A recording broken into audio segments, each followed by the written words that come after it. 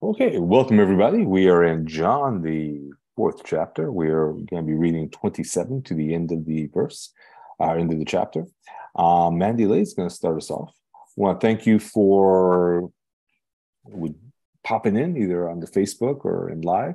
If you'd like to join us, you can request the link at pastortimnelson@gmail.com. Mandy Lay, start us off. Okay, verse 27. Just then his disciples arrived, and they were amazed that he was talking with a woman. Yet no one said, "What do you want?" or "Why are you talking with her?" Then the woman left her water jar, went into town, and told the people, "Come, see a man who told me everything I did. Could this be the Messiah?" They left the town and made their way to him. In the meantime, the disciples kept urging him, "Rabbi, eat something." But he said, "I have food to eat that you don't know about." The disciples said to one another, "Could someone have brought him something to eat?" Verse 34, Jesus said to them, "My food is to do the will of him who sent me and to finish his work. Do not say, 'There are still 4 months and then comes the harvest.' Behold, I say to you, lift up your eyes and look at the fields, for they are already white for harvest. And he who reaps receives wages and gathers fruit for eternal life, that both he who sows and he who reaps may rejoice together. For in this, the saying is true, one sows and the other reaps. I sent to you to reap that for which you have not labored, others have labored, and you have entered into their labors." Verse 39. Amen. 39. Many of the Samaritans from the town believed in him because of the woman's testimony, and he told me everything I ever did. So when the Samaritans came to him, they urged him to stay with them, and he stayed 2 days. And because of his word, many more became believers. And they said to the woman, "We no longer believe just because of what you said. Now we have heard for ourselves, and we know that this man really is the Savior of the world." Amen. Verse 43, now after 2 days, he departed hence and went into Galilee. For Jesus himself testified that a prophet hath no honor in his own country. Then when he was come into Galilee, the Galileans received him, having seen all the things that he did at Jerusalem at the feast. 46. So he came again to Cana in Galilee, where he had made the water wine. And at Capernaum there was an official whose son was ill. When this man heard that Jesus had come from Judea to Galilee, he went to him and asked him to come down and heal his son, for he was at the point of death. So Jesus said to him, "Unless you see signs and wonders, you will not believe." The official said to him, "Sir, come down before my child dies." Jesus said to him, "Go, your son will live." The man believed the word that Jesus spoke to him and went on his way.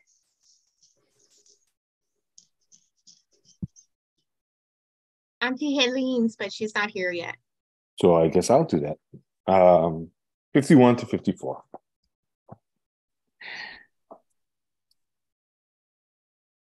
And he was now going down. As he was now going down, his servants met him and told him, saying, "Your son lives." Then he inquired of them the hour he got better. And they said to him, "Yesterday, at the 7th hour, the fever left him." So the father knew that it was the same hour which Jesus said to him, "Your son lives." And he believed himself and his whole family with him.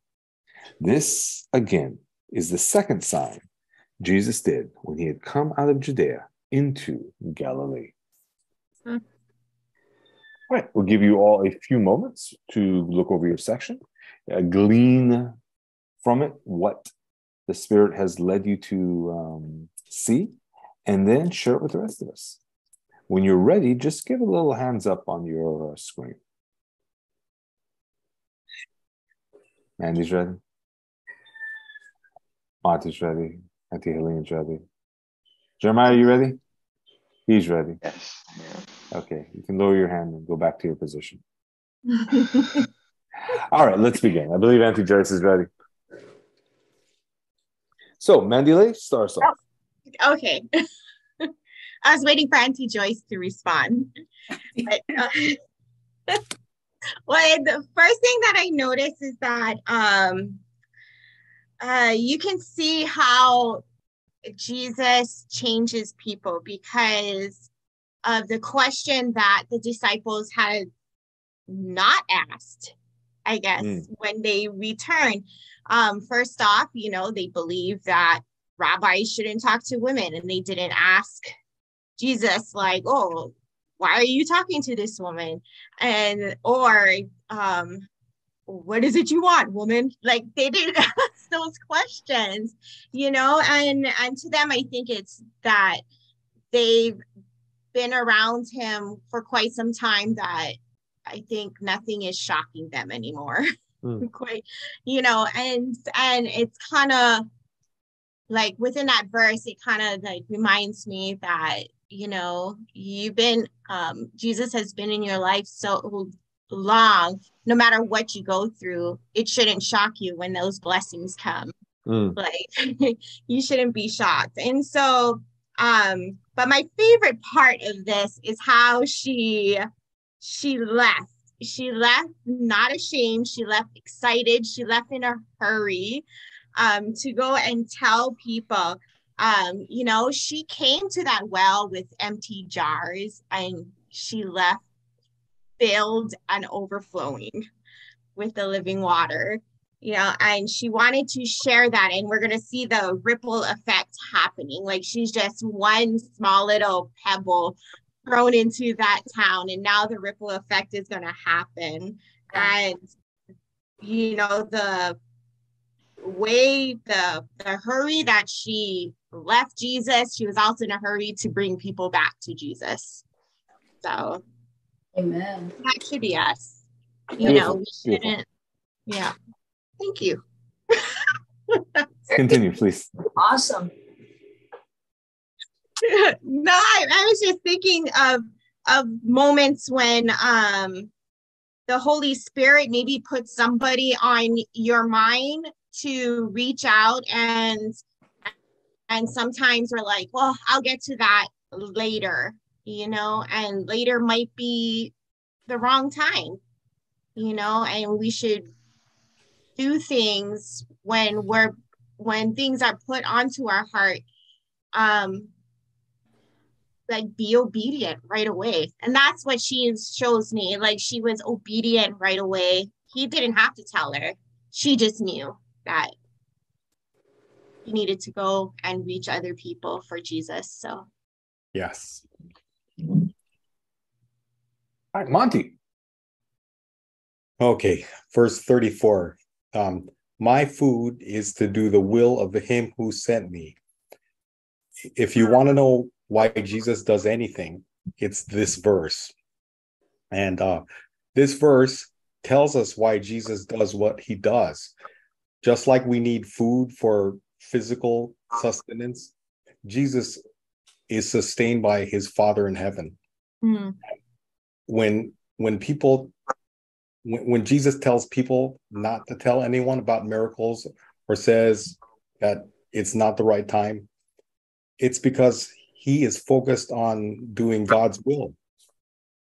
And in the spiritual realm, Jesus is living water. When we thirst for spiritual nourishment, we can look to Jesus and find what we need. And just like Jesus looked to his Father for sustenance, we too can look to God for spiritual sustenance. And the idea of a harvest usually means there is a lot of food in abundance. And so this idea of a harvest also relates to the end of time, when there will be an abundance of good things.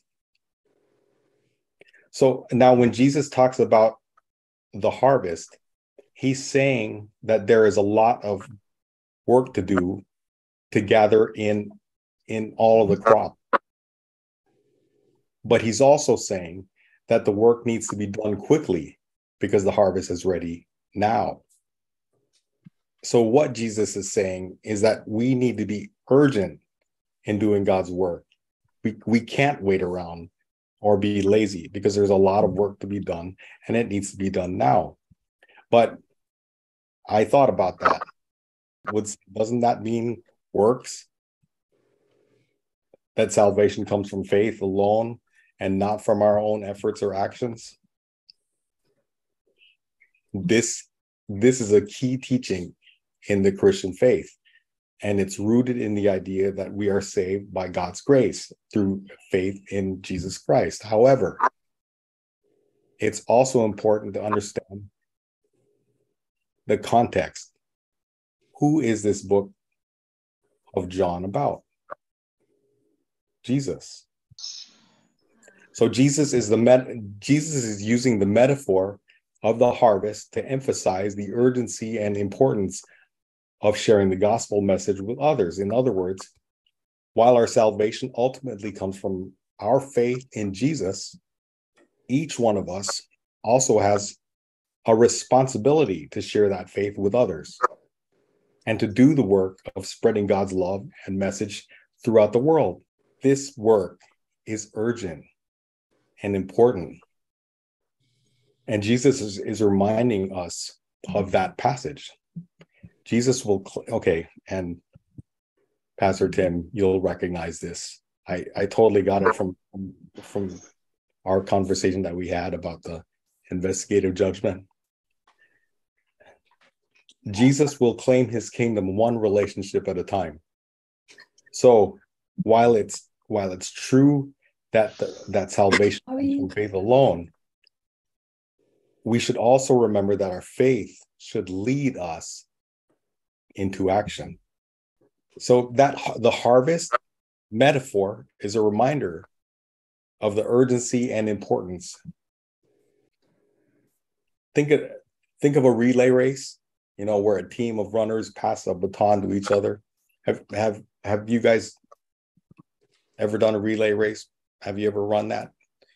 So in a relay race, the first runner might start off strong, but then the second and third runners might struggle a bit.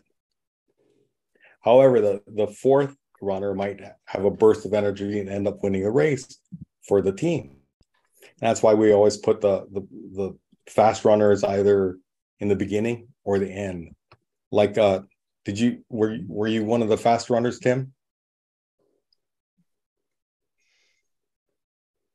All depends on your definition of fast.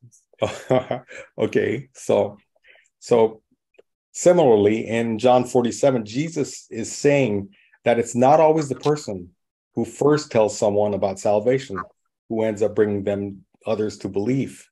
Sometimes it might be someone else who comes along and helps the person to fully understand and accept the message of salvation.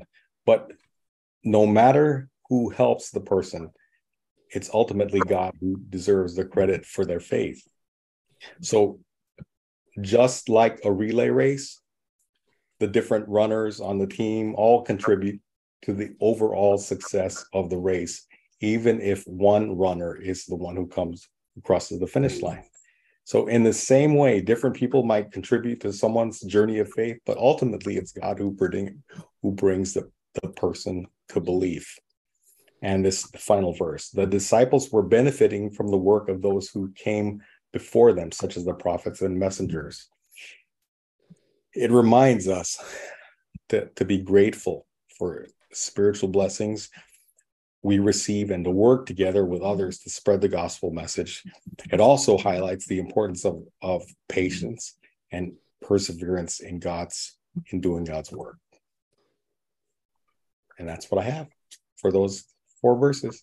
That was a great job. Great job, Monty. Thank you very much. Amen. Couldn't add a thing. Auntie Herbie. Okay. I will piggyback on what... Hold on, Auntie Herbie, real fast. Auntie Helene, you have verses 51 to 54. So if you could, when we get to your that section, if you could explain those to us. Thank you. Go ahead, Auntie Herbie. Yeah, I'm going to piggyback on what Mandy and Monty had just said on their part. And that is that we all have a purpose, and that is to share the kingdom of God. And that's our purpose here in this world. I think about this woman who, like I said last studies, was that she felt, she was broken, she was lost, she was lonely, and what she did, Pastor, she went out to share the gospel with. I think she became the biggest evangelist, I think, for the women in the world, in our world, because her story is still moving on. It's still going, Here it is with us today. And she's from way back then with Jesus. And her story is still going. And so I see her as an evangelist, sharing her Jesus with all of us, and the many people who came to see Jesus was because of her, and he stayed there with them for 2 days, 2 extra days with the Samaritans, sharing to them about the kingdom of God. That's what Christ was doing.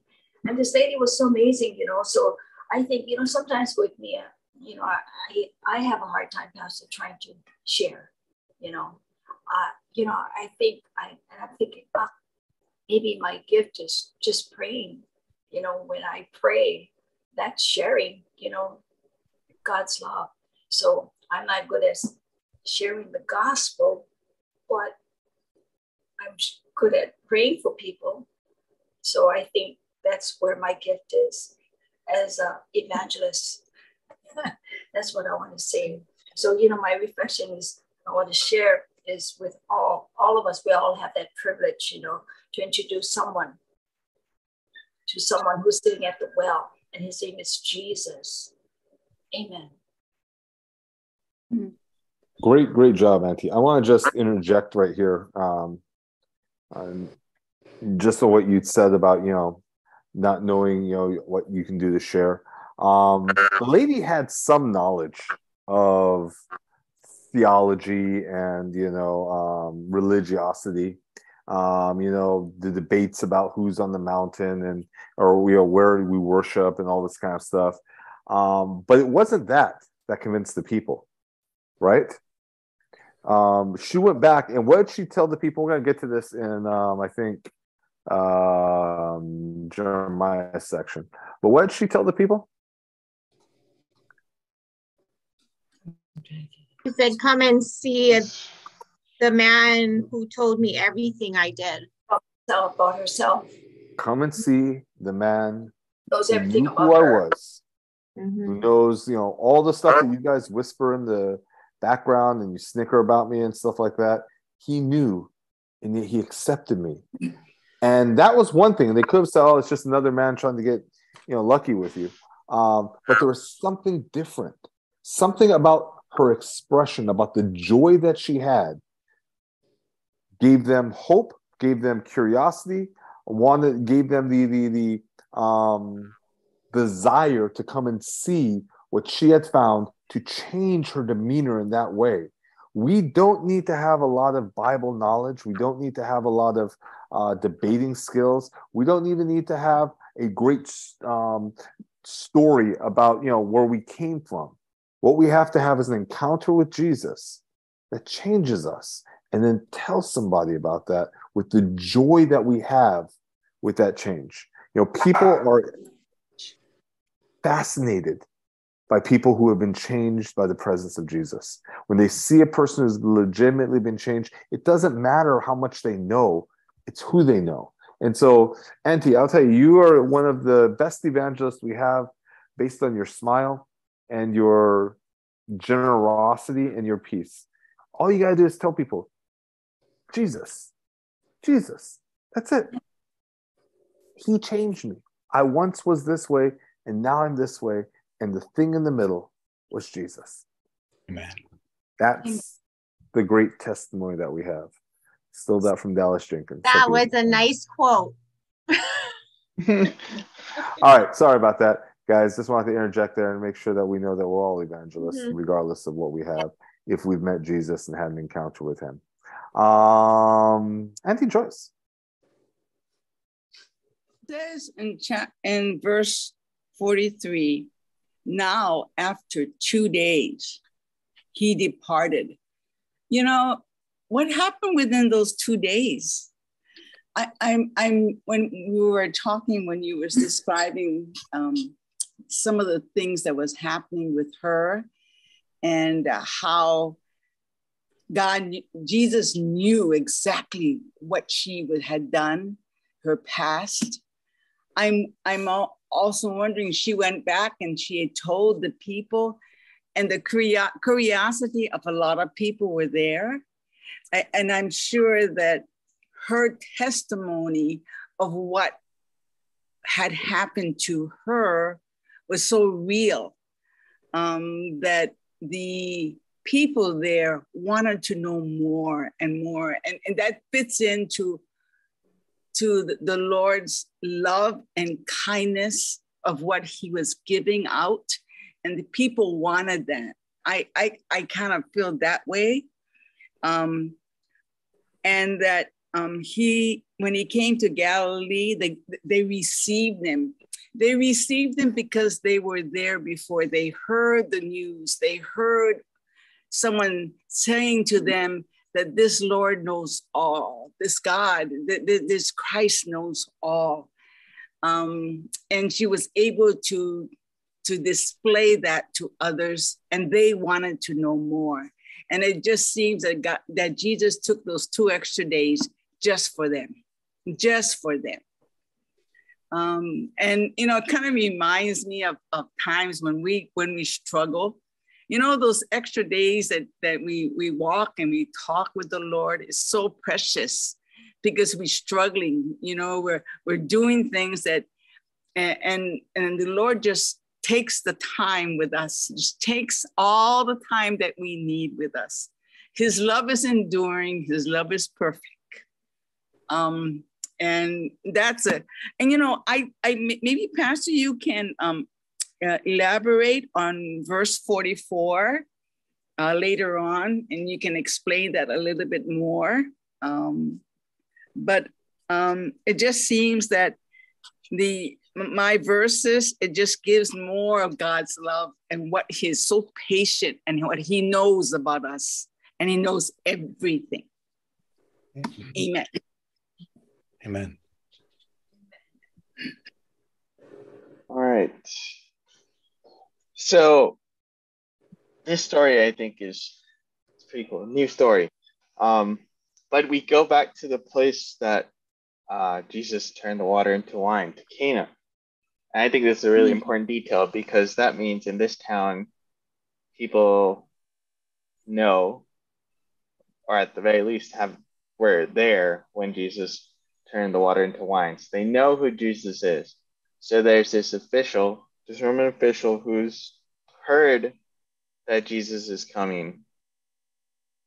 And he asked Jesus to heal him. It's like his last resort, because his son was about to die, and probably he tried all the doctors and like nothing worked. None of the natural remedies, none of the medicine, nothing worked. And so he felt like this man that he had heard about was probably going to be his last resort. But Jesus' response to him, I think, is very indicative of how he was thinking. Because when he asked Jesus for help, he says, unless you see signs and wonders, you will not believe. So Jesus knows that this Roman official, he isn't going to believe that Jesus really is the Messiah unless his son is healed. So that's his thought process. He's like, okay, so this is my last resort. There's this man who people claim to perform miracles. If he heals my son, then I will believe in him. But Jesus knows, and he says, unless you see signs, you guys won't believe. And the man realizes that Jesus read his heart, and he just Jesus, please come down, my child is going to die. And Jesus, instead of usually I feel like Jesus listens fairly well to people's requests, like Jairus, for instance, right? Jairus asked Jesus to come to his house to heal his daughter, and Jesus goes, right? In this instance, Jesus doesn't listen.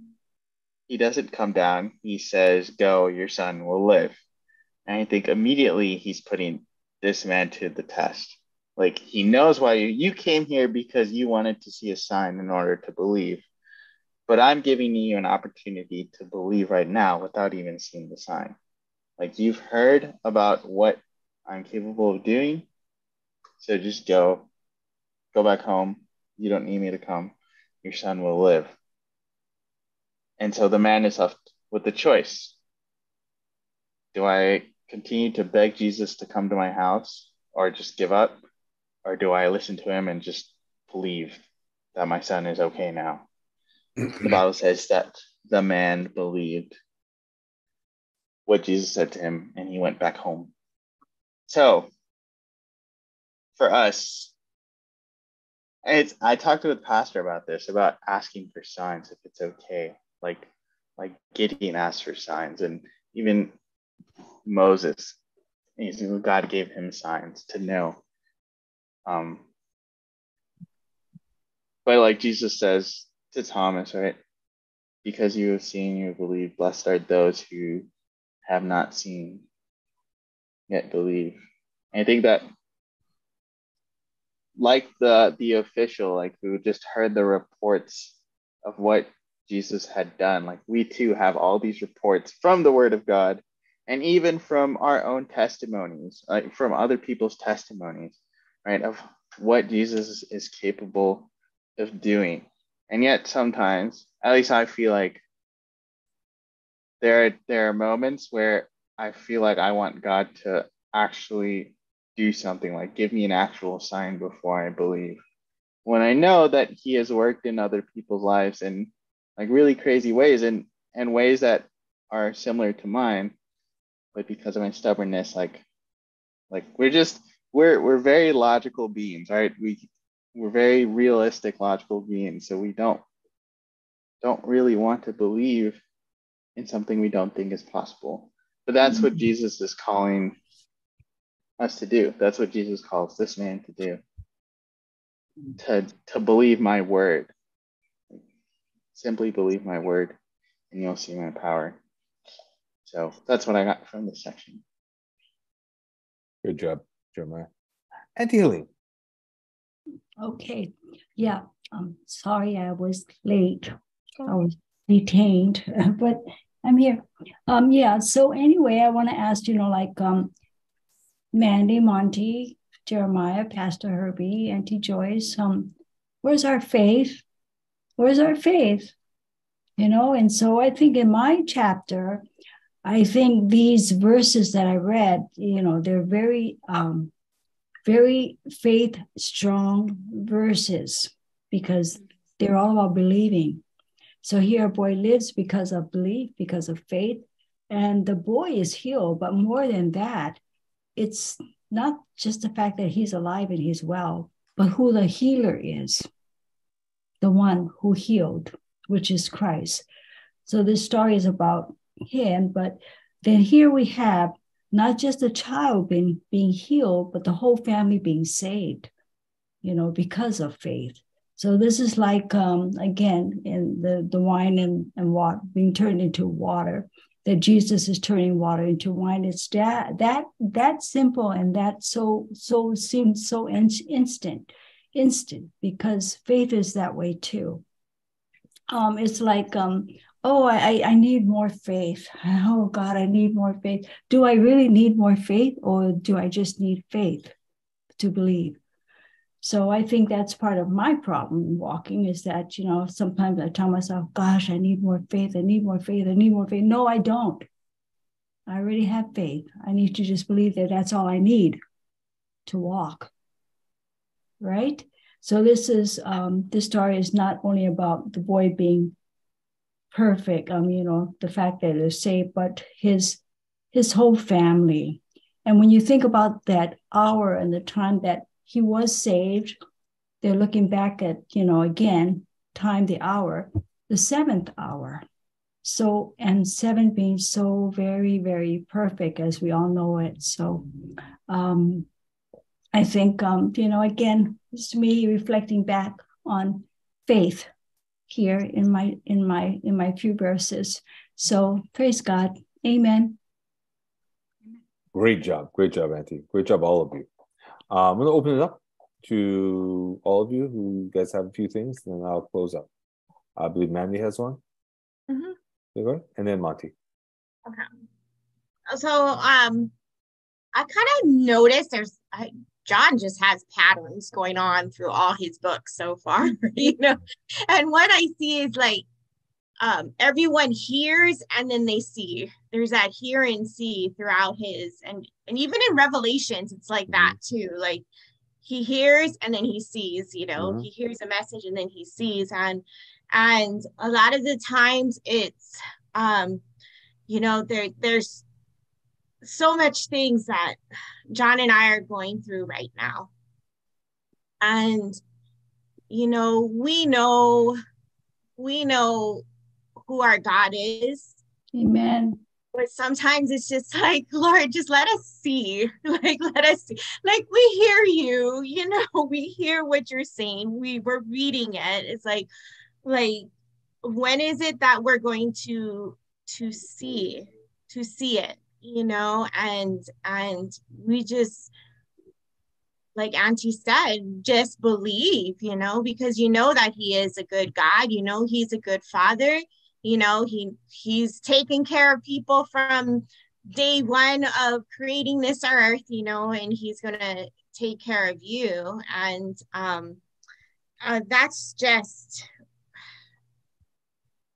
like what gets myself and what gets John through the crisis that we face every time, and but you notice that it starts with living water and what is it called?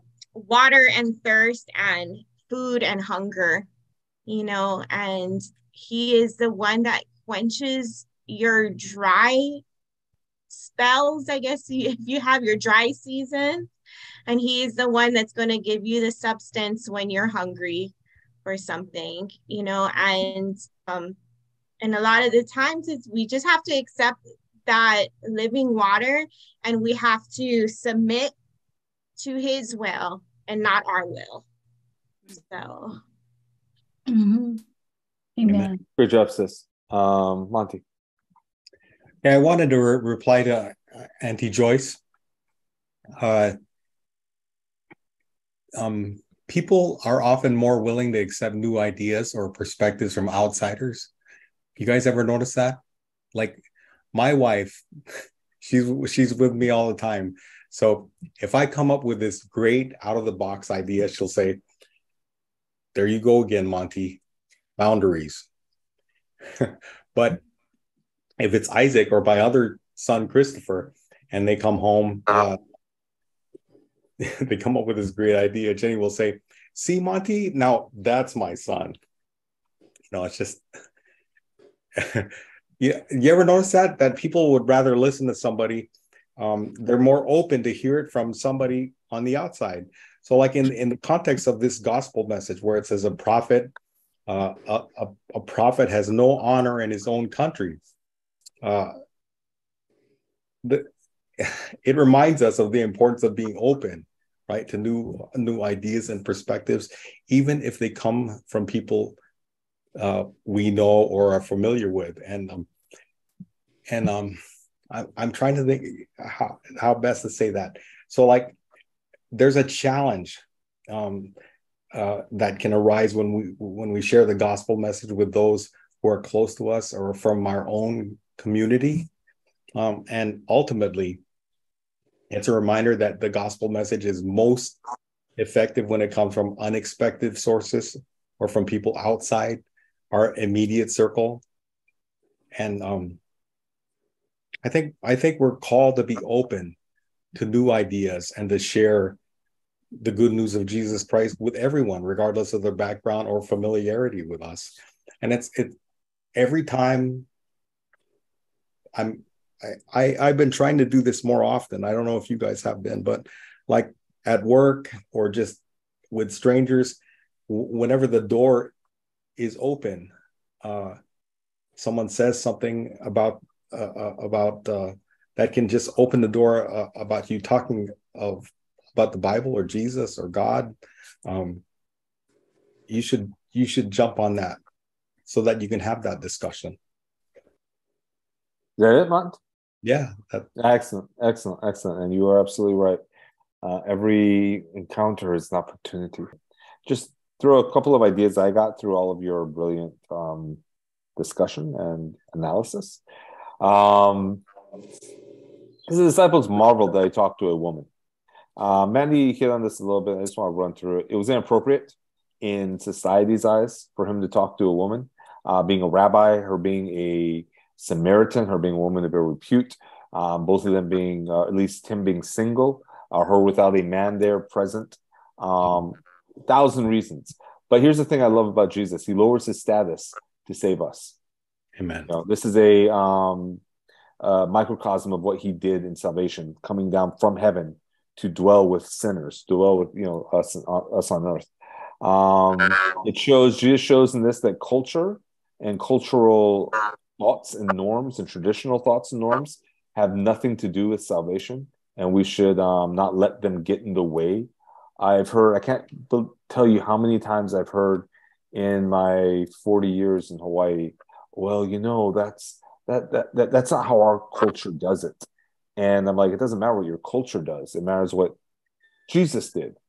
And people will justify bad behavior through culture, treating others poorly. Well, Samoans and Tongans, we don't get along. Or, this group and this group, we don't get along.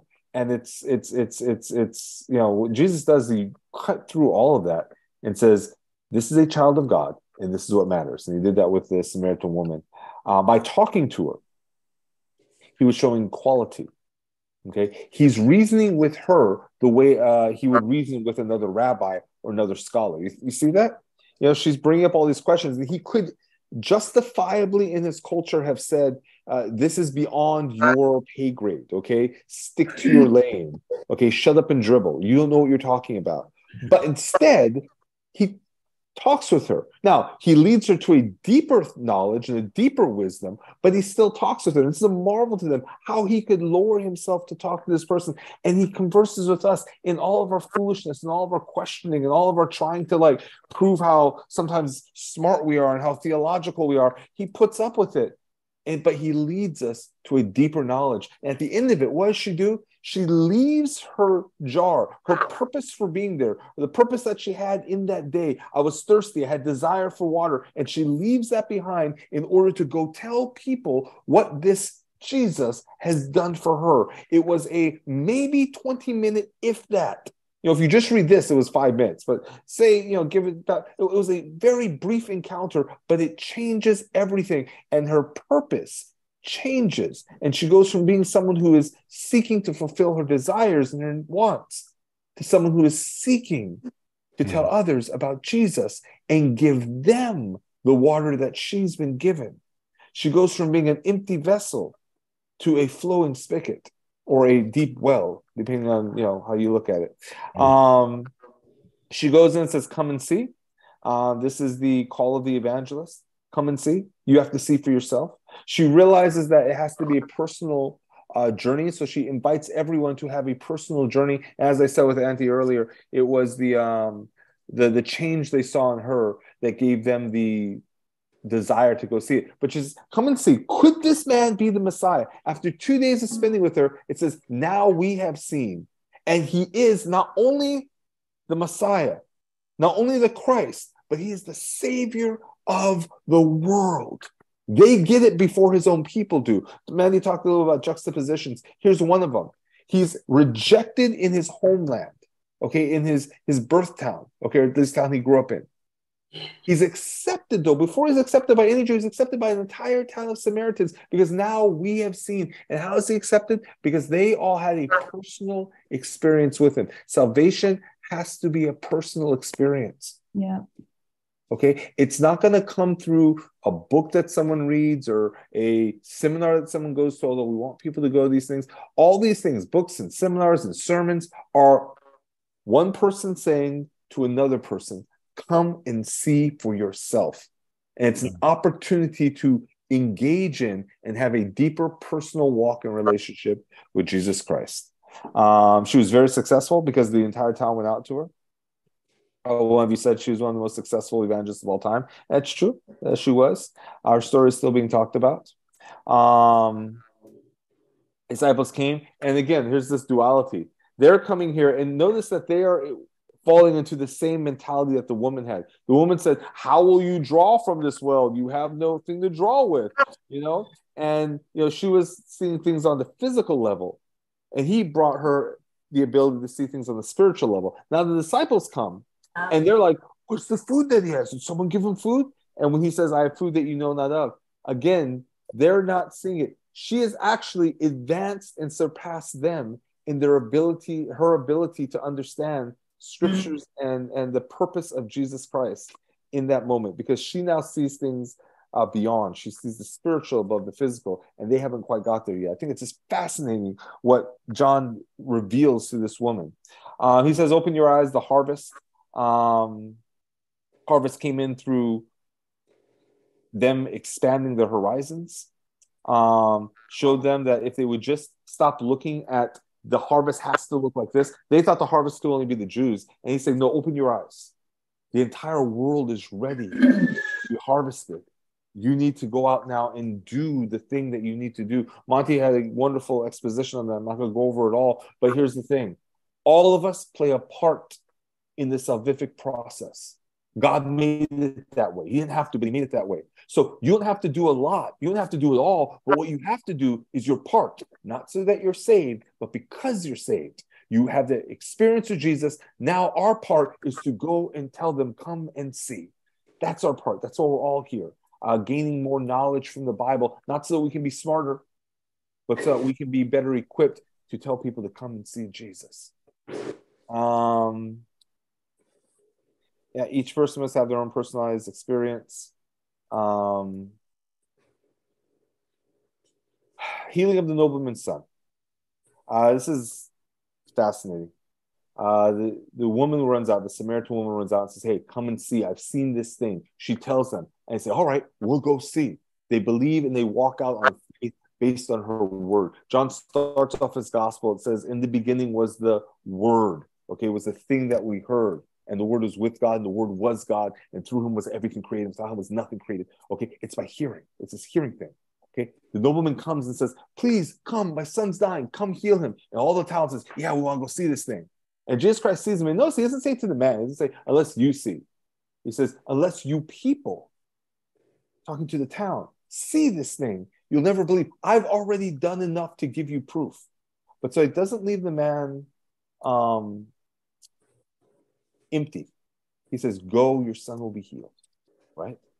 Mm-hmm. Now, the man had his way of thinking of how Jesus was going to do this miracle. He told him, come with me and do this miracle so I can do it. I got to close up at 59. But he wanted Jesus to perform the miracle in the way in which he saw it. But Jesus said, no, I'm going to perform it in the way that I see it.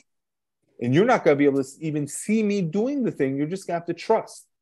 And so the man goes, and I want to tell you, the longest walk in the Christian journey is the walk between leaving the face of Jesus. Okay, when you hear the voice of Jesus saying, just trust me, and then seeing the results. Okay, the entire way he's walking, he says, I believe, Jesus say do it, I have to believe, but man, last time I saw him, he was sick, last time I saw him, he was lost, last time I saw him, he was in the club, last time I saw him, he was moving out of the house, last time I saw him. What's going to happen? What's going to happen? I haven't seen the change yet. How many of you are walking in that walk where you haven't seen the change yet, but you've heard the voice of God say the change has happened? Maybe it's in your own life, maybe it's in the life of someone you love. Hold on to the faith that Jesus has given you, okay? Because it's by your faith that that the change happens. And then what does it say? He meets the people and says, yeah, your son, he's gotten better. He's healed. He says, when did he get healed? And he tells them the time. He says, at this time, he began to get better. Okay? He began to get better. Sometimes miracles come in progress. Trust in the progress. Sometimes we're like, Lord, I need money to pay the rent. And we look down, there's a $5 bill. We're like, I got to pay the rent. No, but it's a deposit on the faith that you have. Use it in good faith. You know what I mean? Sometimes God will give you not enough that you think you need, but just enough for you to continue walking on in faith. Trust in that. Trust in that. Trust in the little bit He gives you, that it's enough. Trust that the fullness of His promise has already been fulfilled, and what you're now getting is the progress.